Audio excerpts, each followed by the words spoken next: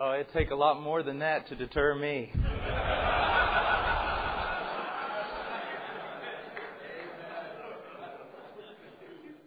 I'm actually not going to preach 25 hours. I'm going to preach 25 one-hour sermons.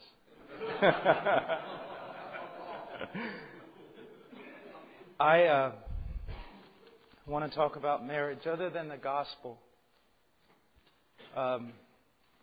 it's my greatest passion because I see it as my greatest need. I always tell young men, when I was a missionary for my first several years in Peru as a single missionary, I was so spiritual. And then I got married. And I truly began to realize how unlike Christ that it truly was. I can be so many things to so many people. But the reality of Christ working in our lives is seen in our marriage. We are brought into a relationship with a person who, like us, is justified, partially sanctified, not yet glorified. And so all the reality of who you are and who you are not is going to come out. And I want to talk about marriage because I need to hear it so much. Because I look around at the church today, and I'll have to say, I don't think the church helps marriages or family. I think by and large, most churches hurt the family. I think it would be very easy for our country to fall into socialism because it's what we practice in the church. Socialism is by and large, is not just taking away human freedoms. It takes away those human freedoms because the people are willing to give them up because they don't want the responsibility of those freedoms. Sir, the church does not have the responsibility to disciple your wife. The church does not have the responsibility to teach your children.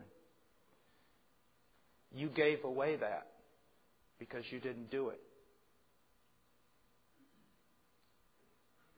Someone comes to a church where I'm pastoring and says, "What do you offer my children?" I say, "Nothing except a godly dad." And sir, if you become a member of this church, you will be held accountable with regard to the discipleship of your wife and the discipleship of your children. Isn't it amazing, my dear friend, how many countless millions and millions of dollars are spent on Sunday school literature for children? How many millions of man hours in training, in teaching, to find teachers to teach children? How many millions of dollars in man hours spent on conferences to promote Sunday school and to train Sunday school teachers? Now, let me ask you a question.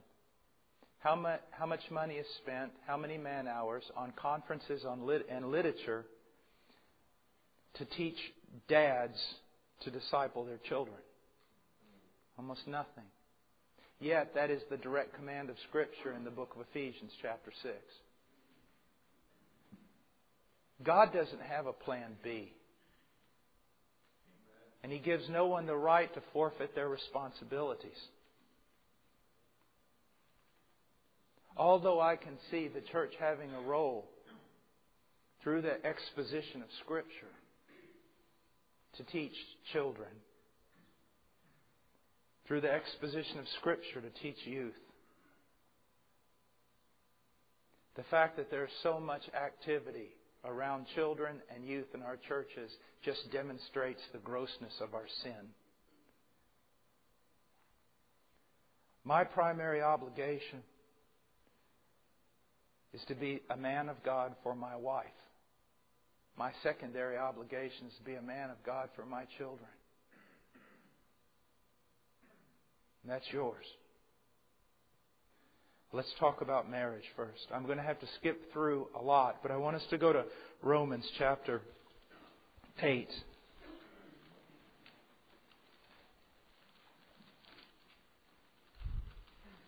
Romans 8:28. And we know that God causes all things to work together for good to those who love God, to those who are called according to His purpose.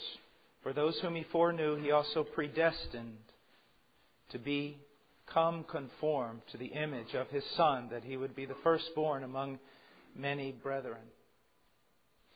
A young man walks into my office and says, Pastor, I want to marry so-and-so. And I say, okay, why? Well, she's beautiful and I love to be with her and we just seem so compatible and we get along together, and when I'm with her I just feel like I'm complete. And he keeps going on, and finally I look at him and I say, well, let me just see if I'm understanding you.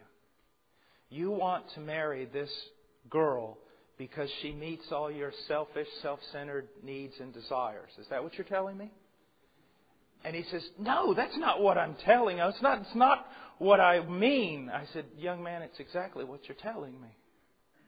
You want to marry her because she's beautiful. What happens when she's no longer beautiful? What happens when someone else comes along that's more beautiful than she? You want to be with her because you feel so compatible. What happens when you find out you're not as compatible as you thought? And someone else comes along who's a little more compatible than she. You say you want to be with her because you can just talk for hours. What's going to happen when you can no longer talk for hours? And you can talk to your secretary at work and share more things with her than you can your spouse.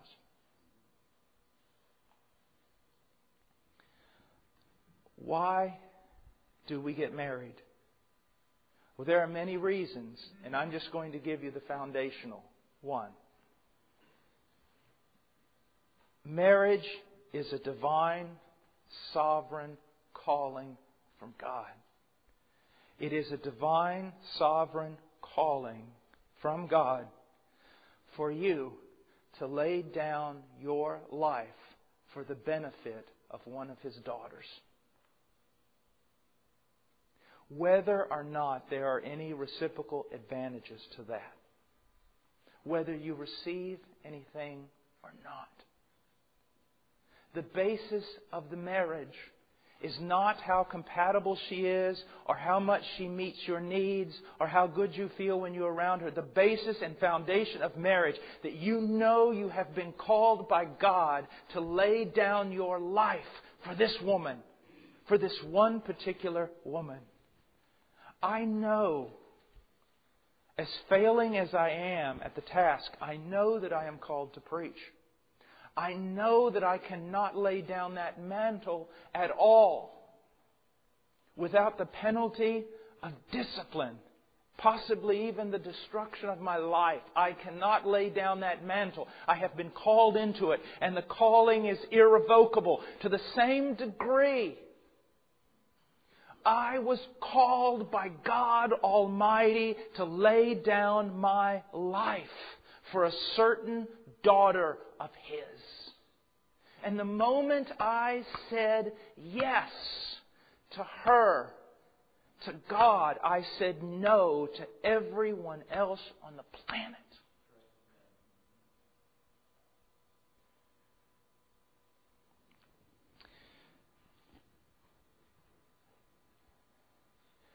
Marriage provides the greatest opportunity you will ever have to live out some of the most demanding, most radical, and most essential calls of discipleship that were given by our Lord. Let me just give you an example. Matthew 16:24. Then Jesus said to His disciples, if anyone wishes to come after me, he must deny himself and take up his cross and follow me.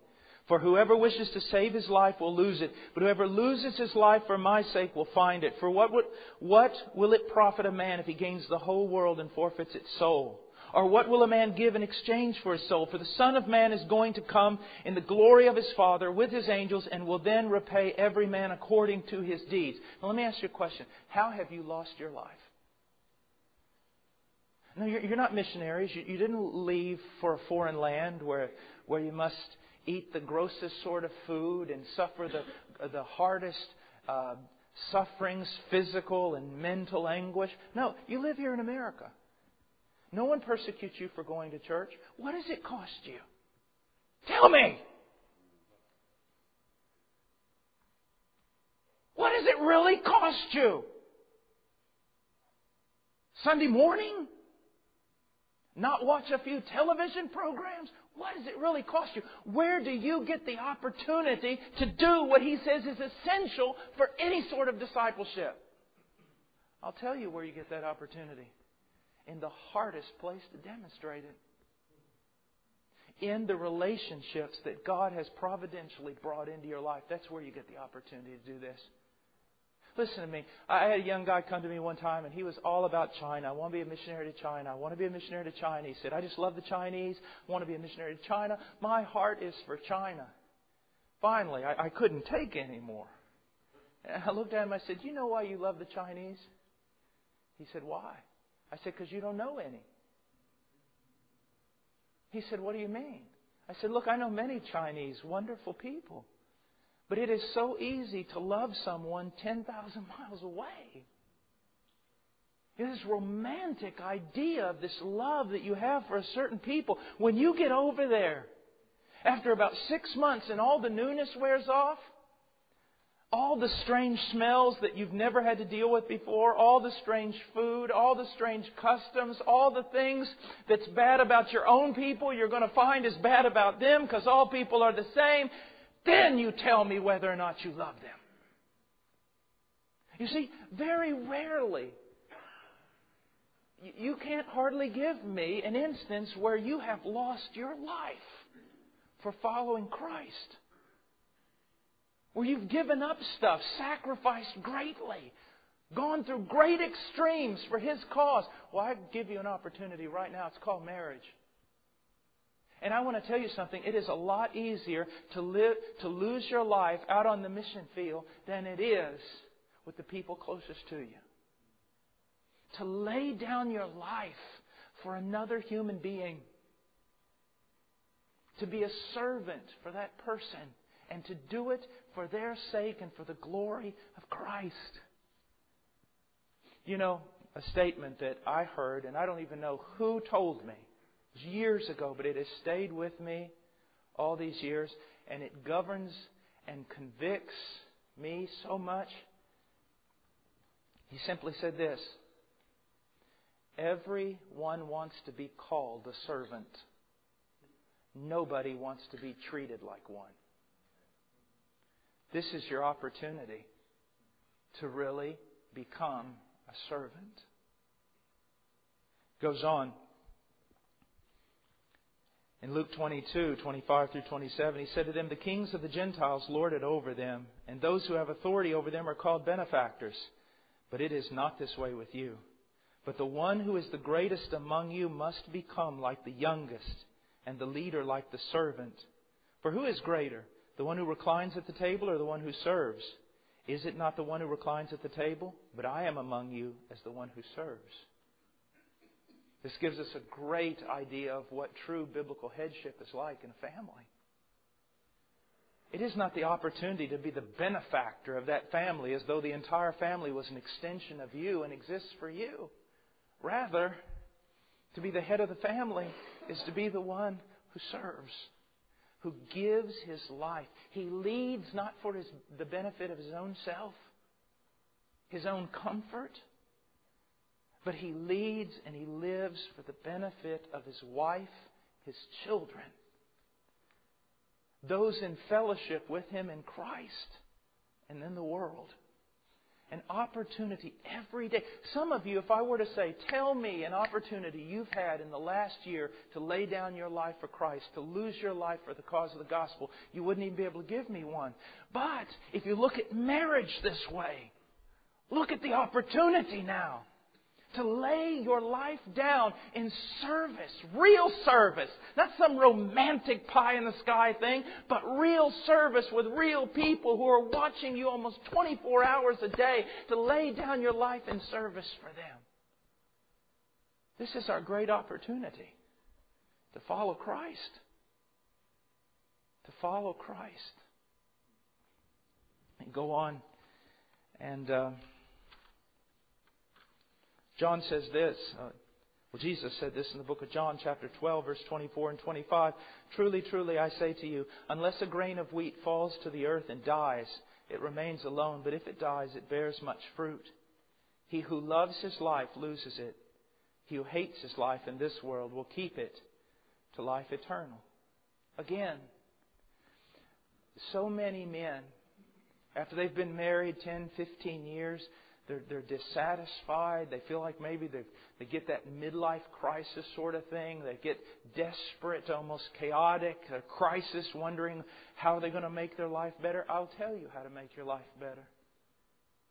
All the pain, all the things in your life that has just produced an empty, hollow man comes from the fact that you've kept your life.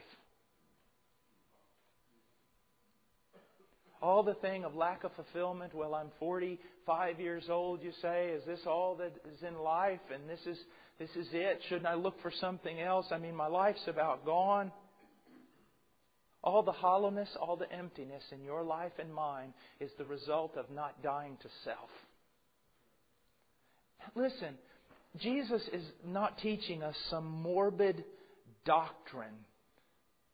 He's in His wisdom and His love for His people, He's teaching us the way of joy. When have you ever just got fed up with everything and just go, I'm going to do stuff for me for a while? And you've done different things for yourself. You've bought stuff for yourself. You've made decisions for yourself. When has that ever produced joy? When? Maybe take money, and save up stuff for a toy. It could have been better spent on your family or something, for a boat or this or that or something. And you just go get it because, well, you work and it's your right and you're tired and you ought to have your hobbies. And no sooner do you get it than you're disappointed with what you've gotten. Well, let me ask you this. When have you ever laid down your life in service to Christ for other people that you just didn't feel such joy you thought you were going to explode? It's just like soul winning, isn't it? When have you ever been prompted of the Holy Spirit to witness to someone and you refused to go that you didn't feel absolutely miserable? And when have you ever obeyed His voice and witnessed, even though the people laugh at you, that you did not return to your car floating on air with joy? You see, Jesus is teaching, this is the way of life. To lay your head down as a man on your pillow at night, knowing that you have poured yourself out as a drink offering for your wife, for your children, for your brothers and sisters in Christ, for the world. Your joy will know no bounds. Paul said in Philippians 2, 3, and 4, do nothing from selfish or empty conceit, but with humility of mind, regard one another as more important than yourselves. Do not merely look out for your own personal interest, but also for the interest of others. Guys, He's teaching us the way of life. These are the teachings of our Lord. The one greater than Moses, the one greater than all the combined wisdom of the world, is now teaching us how to have joy, how to have life in abundance. Now, I want to teach you something about marriage that may help you. You know, there's these dating services all over, eHarmony and all these different, even Christian dating services. Boy, that's faith in the providence of God, isn't it?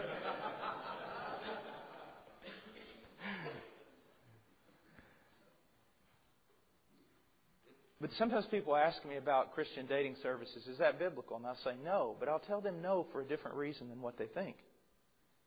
Well, it's no because people aren't trusting God and so on and so forth. I say no. It's not biblical. Because they're seeking to put two people who are compatible together. You say, well, what do you mean? That's not usually God's intention at all.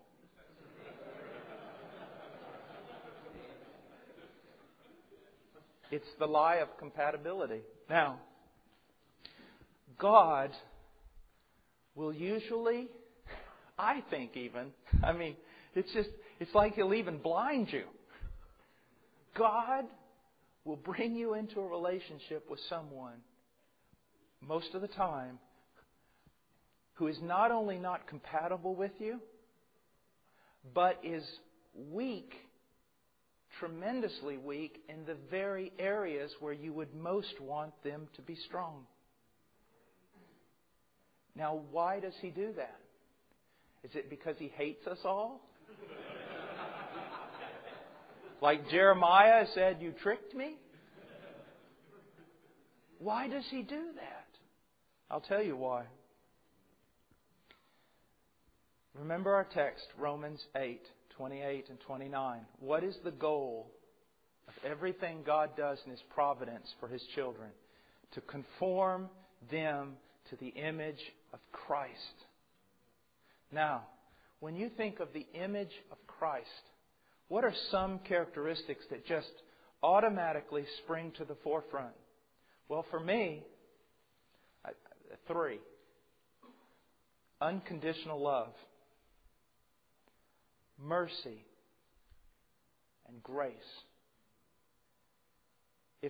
If I could pick out 3 things in which they told me, you can imitate Christ in these, that's what I think about. Unconditional love, mercy, and grace. Now, I have some things here I want to just go ahead and read that I've written out so I get them right. Let me ask you a few questions. How would you ever learn unconditional love if you were married to someone who met all the conditions? Question. How would you ever learn mercy, patience, long-suffering, heartfelt compassion if you were married to someone who never failed you, who was never difficult with you, who never sinned against you, who was never slow to acknowledge their sin or ask for forgiveness? How would you ever learn grace, to pour out your favor on someone who did not deserve it if you were married to someone who was always deserving of all good things? Do you see that? Listen to me. The main purpose of marriage is that through your marriage you become conformed to the image of Jesus Christ. Marriage, I believe, is the greatest instrument of sanctification. You are married to a person who does not meet all the conditions so that you might learn unconditional love. You are married to a person who needs mercy so that you learn to give it. You are married to a person who does not deserve so that you learn to pour lavishly yourself out on a person who does not respond appropriately, and thus you become like the God you worship. You see, you worship God for these things, but you don't want to give them to others. You worship God for grace, but you demand that your wife live in such a way that she not be in need of it. You worship God for unconditional love, but you get mad at your own wife when she doesn't meet the conditions. Do you see?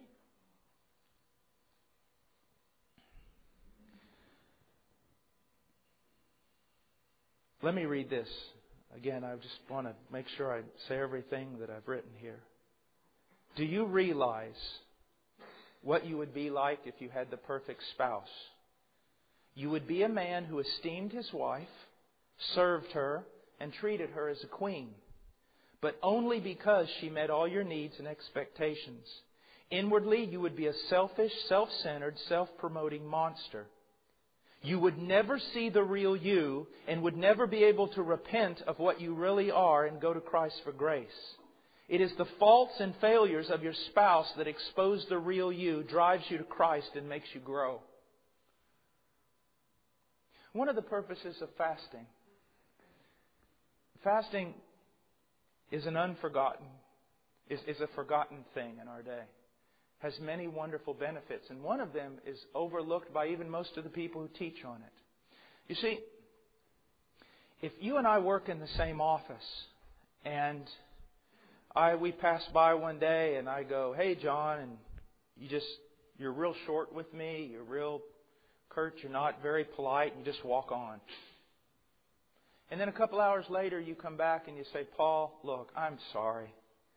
I've got a lot of pressure on me today. Things aren't going well at home. I feel actually even sick, and I'm just not myself today." What you're saying is actually the opposite of what's true. You see, you are yourself today. You see, and all the trouble has brought it out. You see, you look so good when your belly is full, when things are going well at the job, when all your circumstances are fine. You look like a spiritual man. And if God allowed things to remain that way, you would be on the outside a whitewashed tomb and inside full of dead men's bones. I have seen men, and literally, I'm not trying to make fun or anything, but literally, they're married to a woman who looks like a supermodel with the spirituality of the Apostle Paul. And they boast all the time about what great husbands they are. And sometimes I want to look at them and say, "You're what you are because she meets everything you desire." You see, what I want to point out to you is this. The worst marriage may be actually of the greatest eternal benefit. The worst marriage may actually result in the greatest eternal benefit.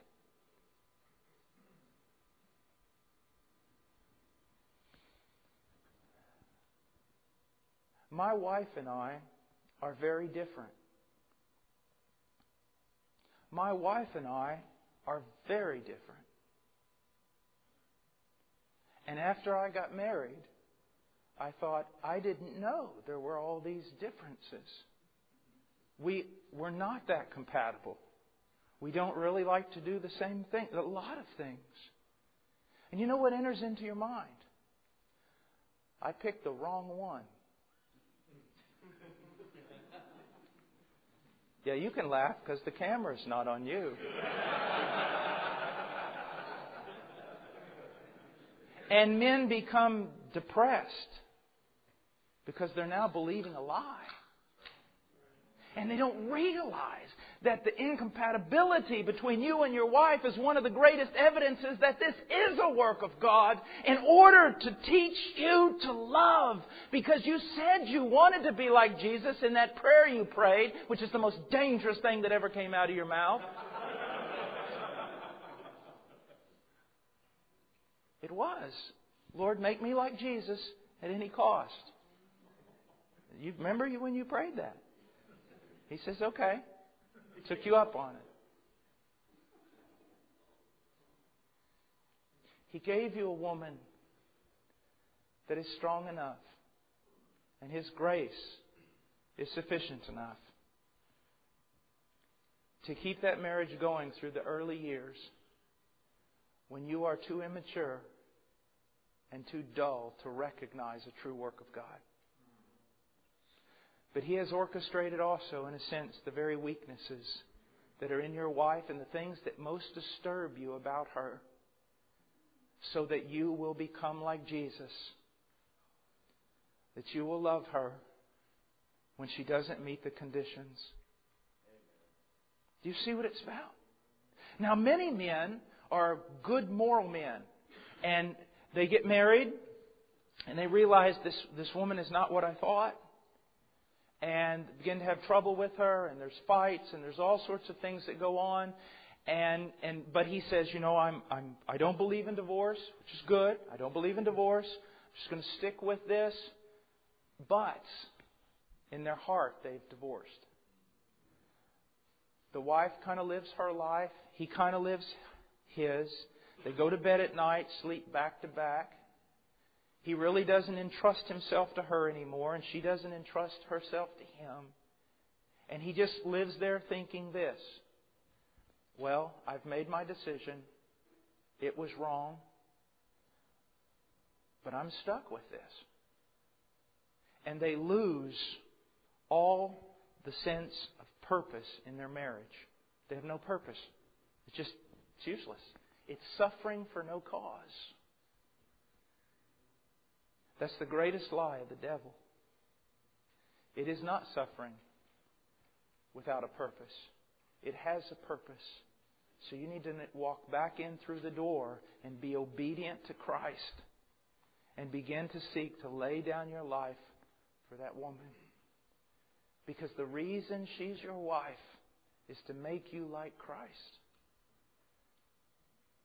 One of the greatest books that you will hate me for recommending is Stuart Scott's book on the exemplary husband. Because what he will tell you is your problem in your marriage is that you're not like Jesus. The problem in your marriage is your need for greater Christ-likeness. I look back now, after being married for 16 years,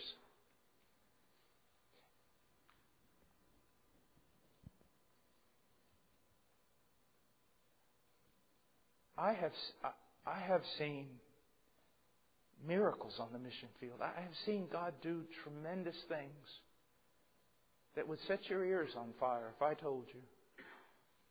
But the most amazing thing, the thing that most overwhelms me, that proves to me the omnipotence, the omniscience, the wisdom of God is the woman that He gave me. That I can see His hand.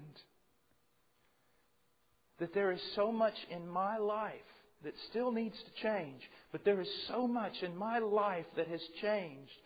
I have become more like Christ. Even though the advances have been small, I have become more like Christ because of His wisdom in giving me that woman. And if that woman had never come into my life, those areas would have never been submitted to Christ. So see, that's what I want you to see. You've got to ask yourself a question. What is your real goal? You see, I hear even Christian marriage counselor guys, and they'll talk about, marriage is to have a little piece of heaven on earth and all these different things. Well, I want you to know marriage can be a wonderful joy and a wonderful blessing, but that's not the purpose of marriage. The purpose of marriage is that through that woman, you become conformed to the image of Christ. Through her weaknesses, you become conformed to the image of Christ. That's it. And if she were sitting here instead of you, I would be saying the same thing to her. Listen, in the new covenant, listen to me. Love is not a thing in the new covenant. It's everything. It's everything. Love. To love the Lord my God with all my heart. And to love my neighbor, which the closest one happens to be my wife, as myself. You can work on all the other stuff if you want. I'm going to stick with that for the next 50 years.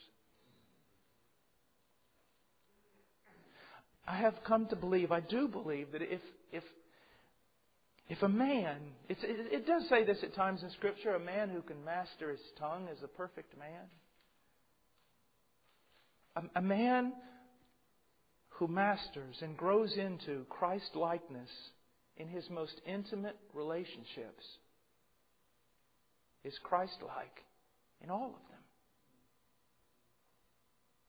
It's so easy to be Christ-like in this pulpit. It's sickening how easy it is. To be Christ-like with her, the person who knows me. That's another thing altogether. Now I want to talk about headship for a moment. And before I do, though, I have to say something. There are extremes. People who deny headship and people who take headship. It's sickening. I want to tell you something. It terrifies me to teach on headship. Why? Because wicked, carnal, self-righteous, legalistic men can take this doctrine and just enslave their wives and children. And I have seen it. I have seen it. But there is a headship, and it's not a figurative position. I want you to go for just a moment to Ephesians.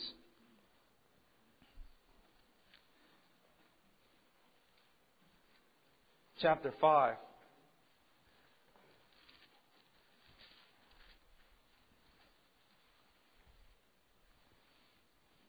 In this whole chapter, in this whole context, what is he doing? He's teaching us how to deal with all the different roles of life. How we're to live, not only within the community of faith, but in every relationship that we have. And if you look in verse 21, it says, "And be subject to one another in the fear of Christ." He's talking about believers being subject to one another in the fear of Christ. That even an elder who may have authority and deserves respect, he has to be, in a sense, at the same time, subject to even the most immature believer, in the sense of, if that believer comes up to him with Scripture open and with humility and says, "Elder, I have a problem with what you did the other day." That elder can't say, "I have authority over you, shut up." That elder is obligated to listen. And the person may be wrong, and that's okay. The person may be right. May need to call in other brothers to judge. Who knows? But what I'm saying is, no matter who we are in the body of Christ, we're in a sense subject to one another. It's very important. Then he goes to verse 22. "Wives, be subject to your own husbands as to the Lord." So he's teaching us now, how does this relationship work itself out in the context of marriage? And then you go to Ephesians 6:1, "Children, obey your parents in the Lord, for this is right." Now he's telling us, how does this relationship of authority, submissiveness function within the confines of a family, the parents and the children. And then he goes on in verse 5 and he says, "Slaves, be obedient to those who are your masters according to the flesh, with fear and trembling in the sincerity of your heart, as unto the Lord," as unto Christ. And the whole idea here is, in our modern context, would be with your employer. If you're going to be employed by someone, you need to subject yourself to them, unless it violates conscience or violates the Word of God. You need to be a good employee. You need to listen to your employer. You need to do what he says. You're working for him.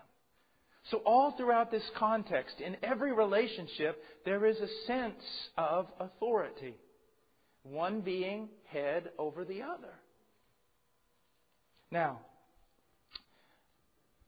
there is a sense of headship with regard to marriage. I am the head of my wife. Now, what does that mean? Well, first of all, let's look at why people don't do this anymore. Why have men neglected this important role? First of all, I think it's an ignorance of Scripture. We do not see how important the family unit is anymore. And we do not see any longer how important the role of a man is in a family. We have relegated the man to a Neanderthal who is the breadwinner. Someone almost outside the home, who, if he brings home the bacon, that's all that is required of him. And so making money, supporting his family financially, is the most important thing on his mind. That's not the most important thing on the mind of a godly man. You know, the Bible says in Hosea 4:6, "My people are destroyed for a lack of knowledge." How many of you, maybe many of you, I hope, but how many of you have done a serious study of your role as husband?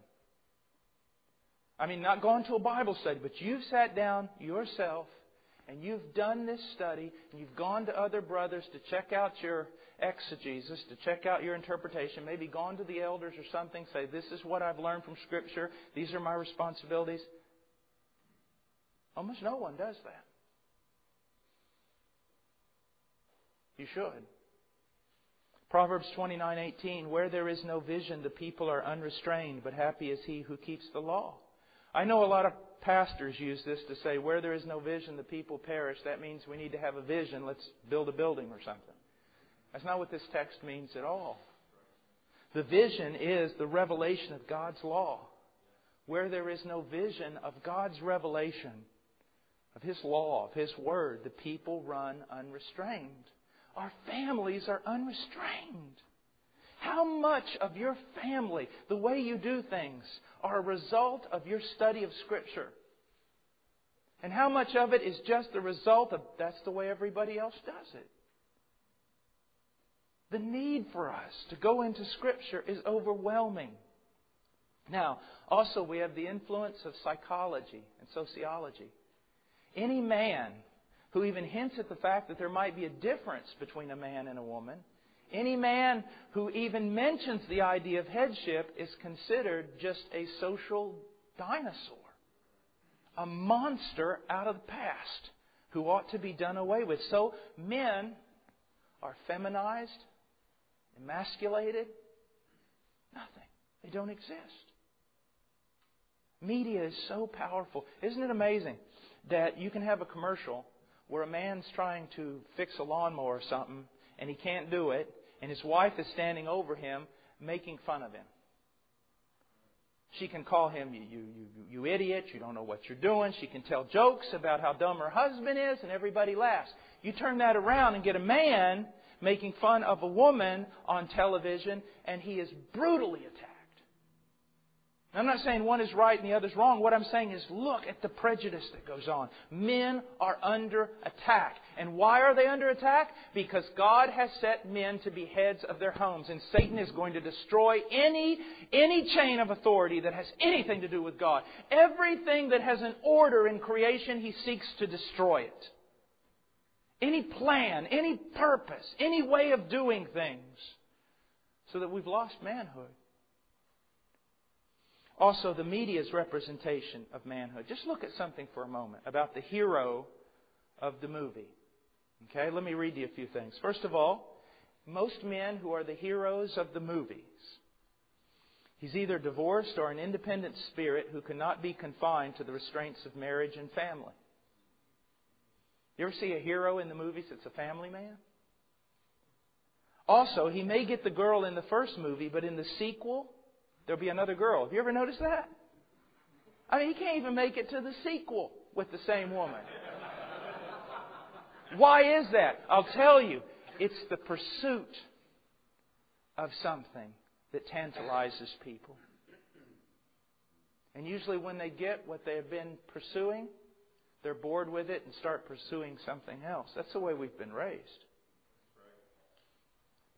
Also, he's not a family man. He does not go home to a family every night. Now listen to this, and particularly you young men. The man, the hero of the movie, is not given to God-honoring labor. I agree with Vodi Bakum that after he deals with the spirituality of man, one of the first questions he's going to ask any man who seeks to court his daughter will be this: do you delight in God-honoring labor? Do you delight to work hard? Or do you only do what your employer makes you do? Do you delight in it? Do you see a purpose in it? Do you receive a joy out of working hard? Because if you don't, young man, get out of my house. Also, the hero is a moral and ethical contradiction. He will risk his life to defeat the enemy and save the world, and at the same time, he's a drunk and a womanizer.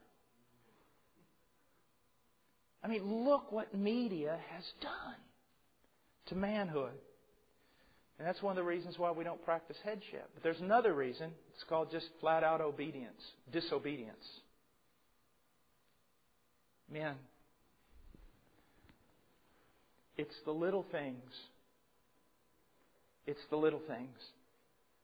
Men, there are a few very great things in the kingdom.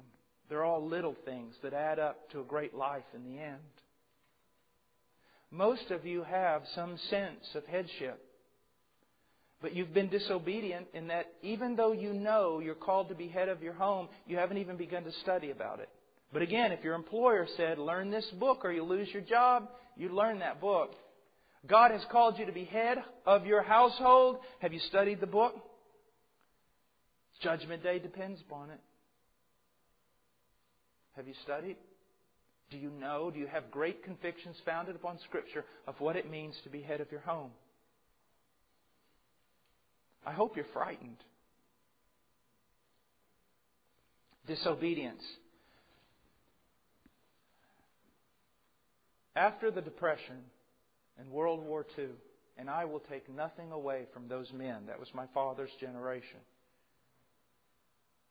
Most of them were born, like my father, standing on a street corner when he was 8 years old selling newspapers in Detroit just to bring home food. Most of those men worked and worked and worked just to provide food. But in their working, they carved out something for themselves. By the time I came along, my father was prosperous. But he grew up with a mindset that he had done his job if he put food on the table. That's not true. It wasn't true for his generation, and it's most certainly not true for ours. Because most men today are not working just to put food on the table. They're working to have 2 new cars they don't need. They're working to pay a huge mortgage that they should have never gotten into. Do you see that? And no sooner, at least our father's generation, they worked to put money on the table and they saved so that when they died, their children had something.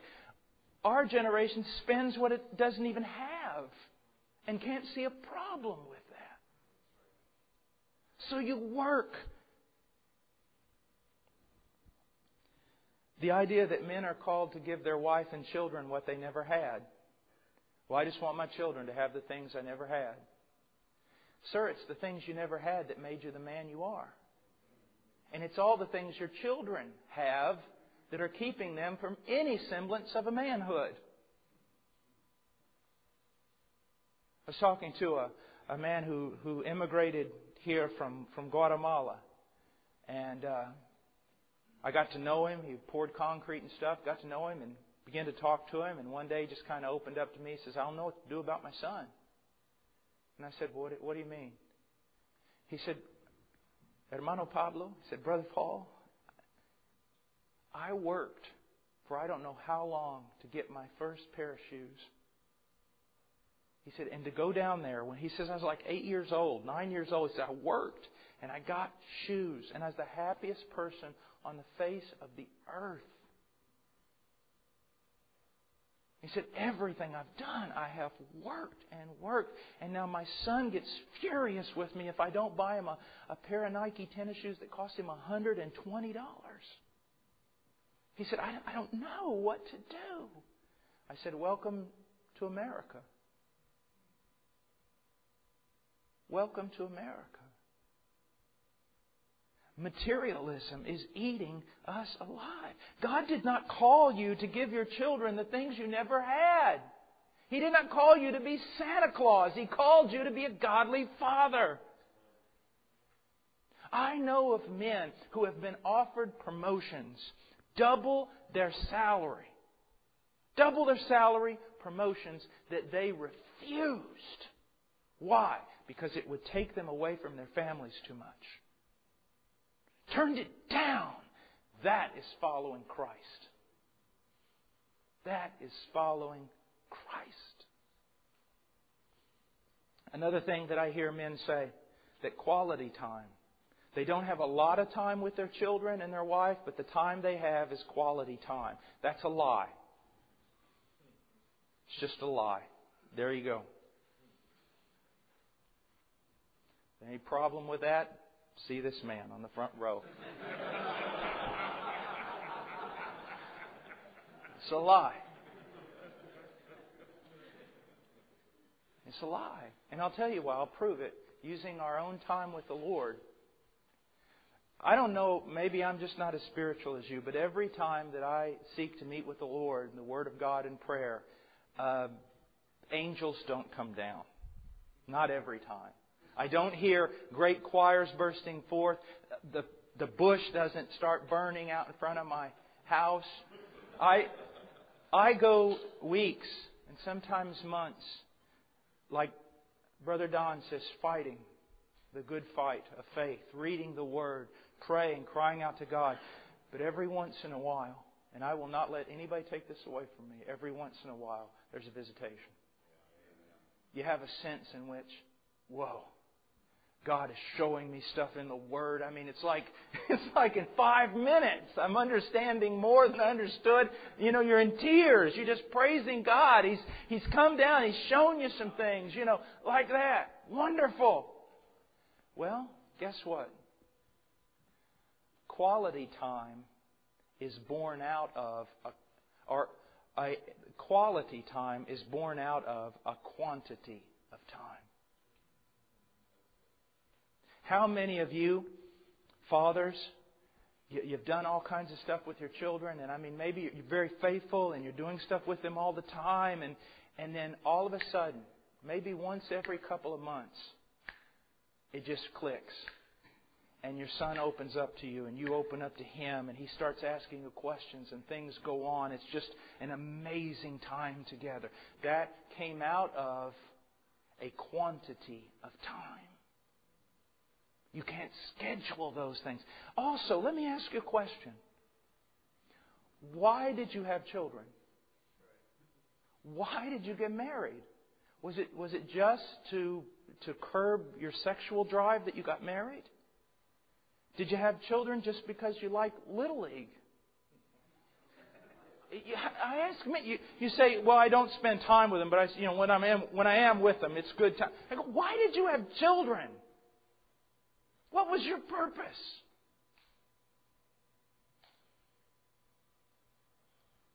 What was your purpose? But to be with them. Why a relationship with God? To be with Him. Why a relationship with a woman? To share a life together. Why children? To pour yourself into them, to watch them grow, to rejoice in them, to hope that they'll be a heritage unto the Lord.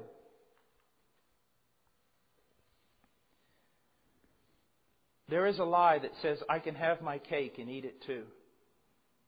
You can't. You can't. You have got to make some choices. A lot of times, men will come to me and they're all in debt, and the wife's there and they're angry and they're fighting, all because of all their financial problems. And I'll look at them and I'll listen, and then I'll say, usually the first thing I'll say is, "I think I've figured out your problem." And they say, "What?" I said, "You didn't go to med school." And they said, "What do you mean?" "Well, you didn't go to med school. You're living like a doctor. But you didn't go to school. You didn't get a doctor's job. You don't get a doctor's wage." You see, we live in a country of entitlement. You think you're entitled to something. You're not. Just because someone else has a big house and a fancy car and all these other things does not mean you're entitled to that. Unless you can buy it with cash. And even then, as a believer, you need to realize, what am I spending God's money on? You see, you're not entitled to anything. That's one of the biggest problems in this country. Well, I'm entitled. No, you're not entitled to live like a doctor, because all those years that doctor was going to school until he was 35, you were hanging out with your friends. You didn't like to study. Remember 9th grade algebra? Who needs this stuff? Well, now you're paying for it. You see what I mean? You're not entitled because you didn't do it.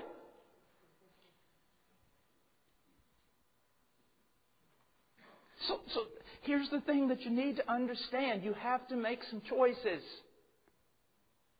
Even in my own ministry, people say, "Brother Paul, you're at the top of your game. You need to be, why are you turning down this? And why aren't you going here? And why aren't you doing that?" Because in God's providence, I had my first child when I was 40. I have 3 children, 8, 6, and 2. I can't obey God with regard to my family and be doing all this other stuff. I've got to make choices. God's will is perfect. I do not have to sacrifice my family for the sake of the ministry, nor do I have to forsake my ministry for my family. God's will is perfect. You make choices. Choices. Another thing is, men come home from work and they just say, I'm tired. Join a club. I'm tired. But here's something. Gentlemen, listen to me. I have both hips replaced. My wrist is all full of pins. It moves this much. I have a problem in my neck that causes tremendous headaches like you cannot believe. That they said the decision they'll make to operate will be the day that I call my wife and say, bring me a gun. I get very tired. I get sick sometimes to the point of nauseous. Now, why am I saying this? If anybody should not take care of themselves, it should be me. I should just be laying in a bed. I have to watch what I eat.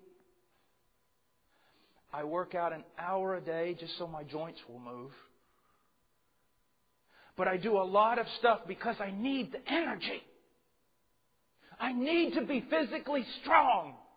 Some of you do not take care of yourselves. And this is one of the reasons why you can't really hold your own with your family and the work of God. You're not physically able. I'm not talking about make yourself look like Arnold Schwarzenegger, but even Jonathan Edwards and some of the greatest saints took care of their body so that they could be strong enough to live long enough for the Lord.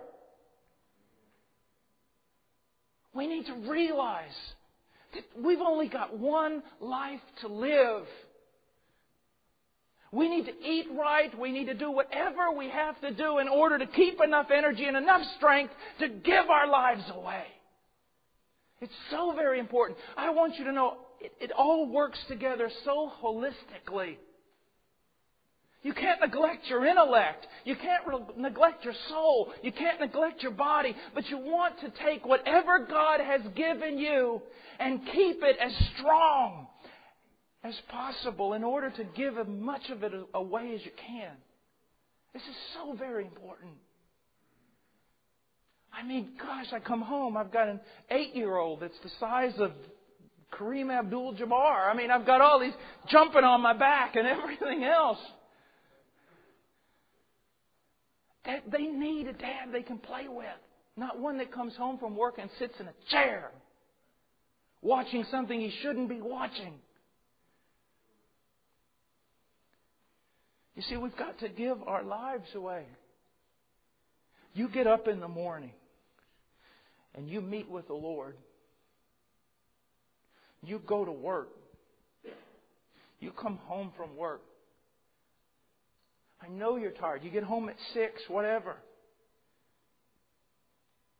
Take care of yourself the best that you can. But when you get home from work, your work just began. Now you have children to take care of.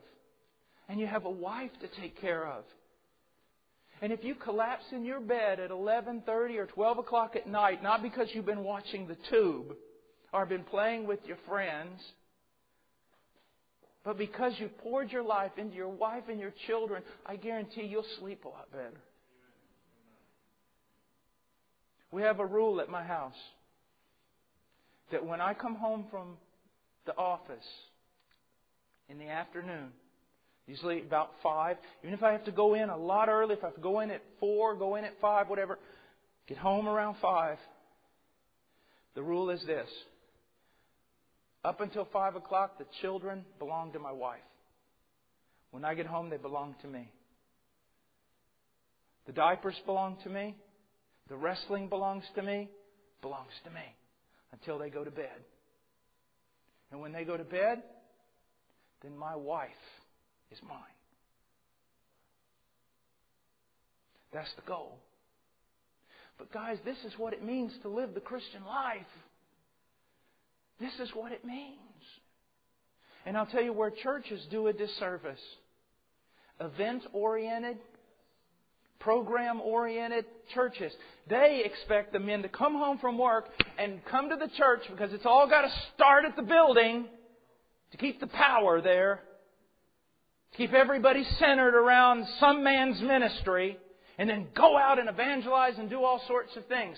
I say, get to your home, disciple your wife, disciple your children, come to church, hear the Word. Yes, there'll be some things we do together, and we'll learn together, and we'll even minister together. But primarily, I want you to become a man who shepherds a woman and shepherds his children. Amen. And then me as a pastor, I'll go fishing. No, as a pastor, I'll shepherd you. Yeah, and still go fishing. But do you see?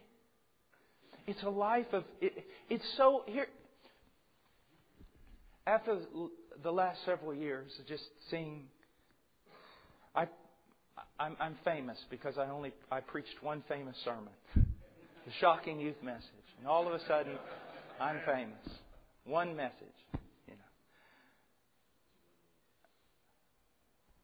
I've seen the circus and the celebrityism of Christianity.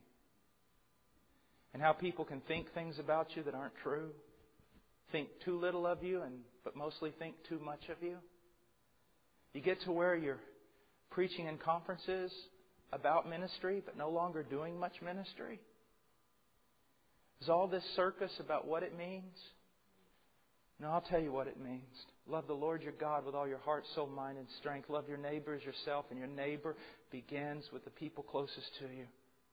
I direct a mission organization, folks. I'm about missions. But we do missions by being obedient to Christ. Not by jumping over all our obligations to go do something else that's a lot easier and gets a lot more glory in man's eyes. Now, I want to talk just for a moment. Just for a moment, I want you to go to Isaiah. And I'm going to try to not go 25 hours. But this is really important. Isaiah 3, 1 through 3. What I want you to see, one of the reasons why men are not being heads of their homes is the judgment of God upon America. It's the upheaval of society. Look at verses 1 through 3. Chapter 3, 1 through 3. And behold, the Lord God of hosts is going to remove from Jerusalem and Judah both supply and support, the whole supply of bread, the whole supply of water, the mighty man and the warrior, the judge and the prophet, the diviner and the elder, the captain of 50 and the honorable man, the counselor and the expert artisan, and the skillful enchanter. He's going to remove them all. Now look at 4 and 5. And I will make mere lads their princes, and capricious children will rule over them. Look at verse 12. O my people, their oppressors are children, and women rule over them. That's our nation. Men who are not expert at all rule over men who are. Capricious children. Everybody knows we are a culture of youth, and everything from fashion to economics is basically determined by the whims of youth. Where are the men? Where are the men? Now, I want to talk about headship for a moment. And I want you to realize something. It is a twofold relationship. And I want to give you an example from the centurion. In Luke 7:8, he says, For I am a man placed under authority with soldiers under me. If I have authority in my home, over my spouse, and over my children, I must always recognize with great fear and trembling that there is an authority over me. And it is God. And He will call me on the carpet. I am dealing here with something most precious to God. And I had better deal with it correctly. The next thing I want you to see is that all authority is to be regulated by the Word of God. Remember when I read to you in Deuteronomy about the king who had to copy out a copy of the law by hand, and he had to read it every day so that his heart not be exalted over his countrymen? You are to submit yourself to the Word of God, to know God's commands, so that you do not exalt yourself over your wife and your children and forget the reason why you have been appointed head. And it is for their benefit, for their good, and for God's glory. Again, I'm skipping over a lot of things. But Deuteronomy 4:2 says, "You shall not add to the word which I am commanding you, nor take away from it." You had better not add to the Word of God and put upon your wife and children something God did not command. And you better not be cowardly and refuse to share with your wife and children the things God has commanded for fear they will react in a wrong way. You are obligated as a man under authority to be trained in that authority of the Word of God and to share it graciously, lovingly, mercifully, and with a great deal of patience. The same patience that God has shown you. Now, I want to make, and again, I'm just skipping over volumes of stuff, but I want to make a contrast between two things. Authority among the Gentiles, the authority of Caesar, and the authority of Christ. Now just listen. First of all, I'm going to give you a picture of the authority of Caesar. It says in Daniel 7:7, "After this I kept looking in night visions, and behold, a fourth beast, dreadful and terrifying and extremely strong, and it had large iron teeth. It devoured and crushed and trampled down the remainder with its feet, and it was different from all the beasts that were before it, and it had 10 horns." Now just listen. It crushed and trampled down the remainder. It devoured. That's the type of headship and authority that has nothing to do with Christianity. Yet I have seen men take the idea of headship and do this very thing to their families. We have been placed over our families for their benefit, for their good. And here's the authority of Christ. Just as the Son of Man did not come to serve, to be served, but to serve, and to give His life as a ransom for many. Matthew 20:28. Listen to this. "So when He had washed their feet and taken His garments and reclined at the table again, He said to them, 'Do you know what I have done to you? You call me teacher and Lord, and you are right, for so I am. If I then, the Lord and the teacher, washed your feet, you also ought to wash one another's feet. For I gave you an example that you also should do as I did to you. Truly, truly, I say to you, a slave is not greater than his master, nor is one who is sent greater than the one who sent him. If you know these things, you are blessed if you do them.'" Here is the one who has all authority. And He takes the role of the lowest slave in the house to serve. To serve. To serve.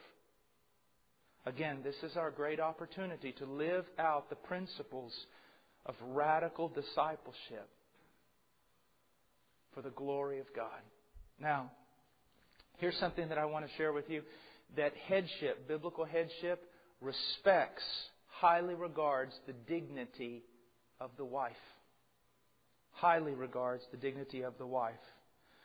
I want you to understand something that's very, very important. Men, even though we would not say it this way, oftentimes we act as though our wife and our family is nothing more than an extension of us.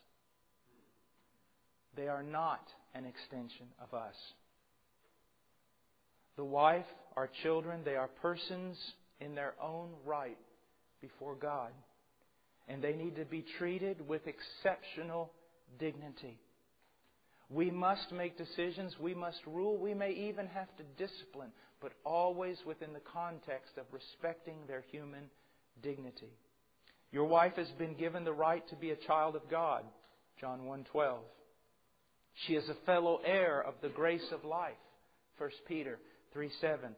Her uniqueness and individuality is set forth in Scripture. Now I want you to listen to something. Just listen to this text. Maybe you've never seen this before. Revelation 2:17. "He who has an ear, let him hear what the Spirit says to the churches.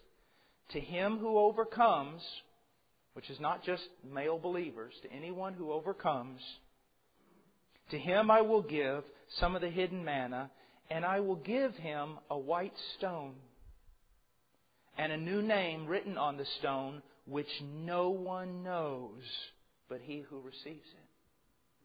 My wife will receive things from Christ that's only between her and Christ. doesn't always pass through me. She's not an extension of me. I'm not a mediator between her and Christ, between she and Christ. Not at all. She is a child of God in her own right, and I need to respect that, and I need to tremble. Do you know what Scripture says about these things? How we're to handle fellow believers. You need to concentrate more on considering your wife as a fellow believer. It may help you treat her better. Now, it says in 1 Peter 3:7 that if a husband mistreats his wife, his prayers will be hindered. God will not even listen to the things he's saying. But listen to this, Matthew 18:5-7. And whoever receives one such child in my name receives me. But whoever causes one of these little ones who believes in me to stumble, it would be better for him to have a heavy millstone hung around his neck and to be drowned in the depths of the sea. Woe to the world because of its stumbling blocks, for it is inevitable that stumbling blocks come. But woe to the man through whom that stumbling block comes. Let me ask you a question. Are you a stumbling block to your wife's growth in Christ? Are you a stumbling block to her relationship with Christ? Are you a stumbling block to her sanctification? Or are you an instrument of God helping her grow? This is a very important point. Biblical headship is redemptive. There is a small sense in which you, as a husband, are a Savior to your wife. Just look at Ephesians for a moment. Ephesians chapter 5.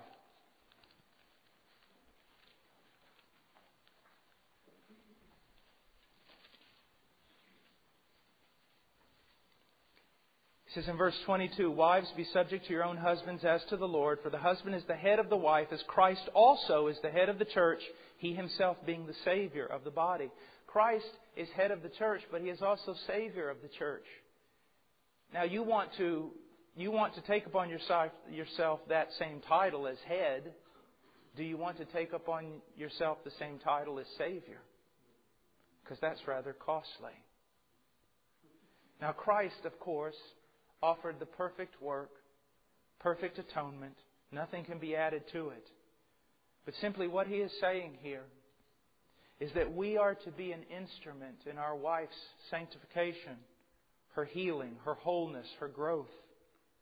We are to be a source of blessing. Let me ask you some questions. Is your wife more confident in her calling and election because of you? Is your wife growing in her love for God and one another because of you? Is your wife making greater progress in sanctification because of you, especially in a chaste and respectful behavior, a gentle and quiet spirit, sensibility and purity, modesty and discretion? Are all these things happening because of you? You say, well, I didn't even think about those things.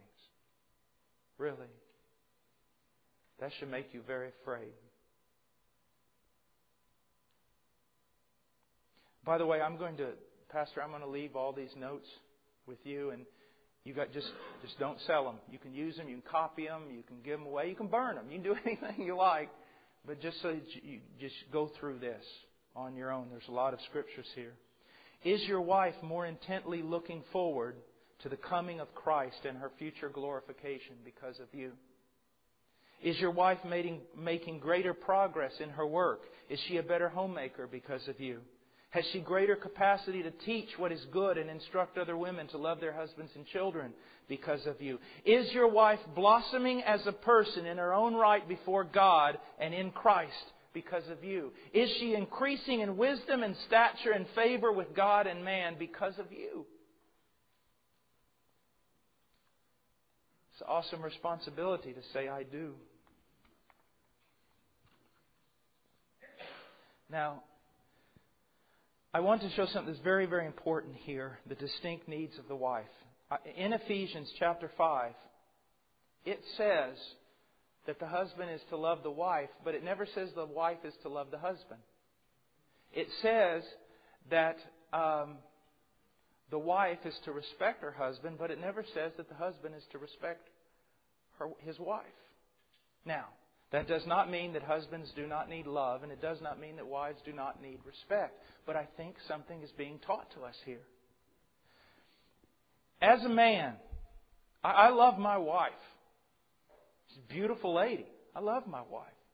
But I do not need my wife when I get up in the morning. I don't need her to say, I love you, I love you, I love you. I don't need her to call the office 4 times a day going, honey, I love you. I don't need her sending me flowers.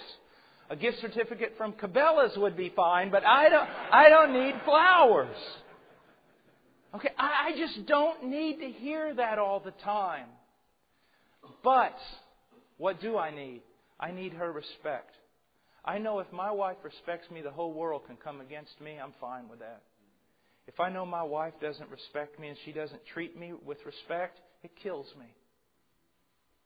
Now, my wife, she needs respect. But above all things, she needs to be loved. And she needs to know that she's loved. And she needs to be told that she's loved. That needs to be affirmed all the time. I need her respect. She needs my love. And she needs me to show it.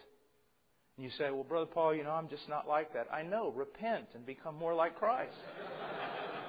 It's very simple. It's what she needs. Listen to this. Love is patient. She needs me to... Let me ask you, is it not true that we're more prone to be most impatient with our wives than we are any other person on the face of the earth? Love is kind. You would say stuff to your wife you wouldn't say to anybody that works with you. They'd hit you in the head with a crescent wrench. It's true. I mean, kindness. Just think about the smallness of that word. Just kind to her. It's not jealous. Does not brag. Is not arrogant. Does not act unbecomingly. When you've gotten mad at your wife, would you really want a video camera in there? And for us to show it? If I had some of that stuff on film and was getting ready to show it, you would leap out of the seat in the very back without touching any of the rows, leap on me and fight me for that little thing to keep it from being shown. Because you've looked like you've looked like one of those. I mean, bad. Let's think about that. That's showing who you really are. And the reason you don't act that way with other people is because you'll get in trouble for it. They'll see it. But hidden in your house, that's almost like a woman being abused in a hidden place where no one will know. Man, Christ is there. He sees it. It does not seek its own. Man, we have to be very careful, men, about our hobbies. Hobbies will cause us to spend money that we earned for something that, man, we need an outlet. Need that gun, need that boat, need this, need that. Think of throwing, nothing away, a lot of money away on a 4-wheeler or something. And then turn around and if your wife buys a new pair of shoes, you're saying, well, you're kind of the spendthrift, aren't you?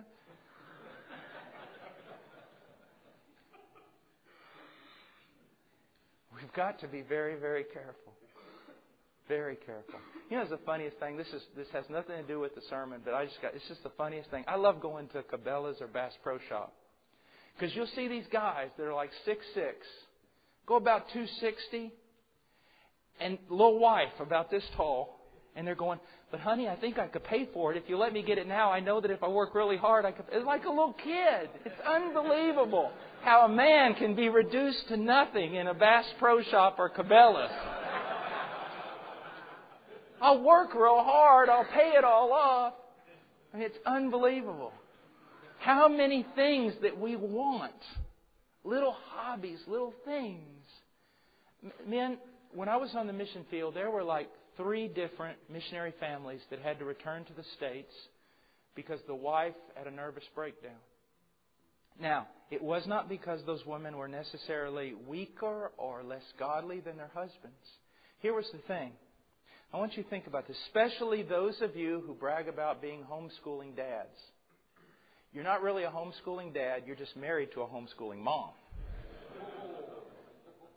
Okay? But I want you to think about this. These missionaries, the man would get up in the morning and say he needed new tires for the Jeep. That'd take all day in Peru. So he'd get tires. He's going out. Or he's going out to build a church. Or he's going out witnessing. He's doing all these things. He's interacting with people. The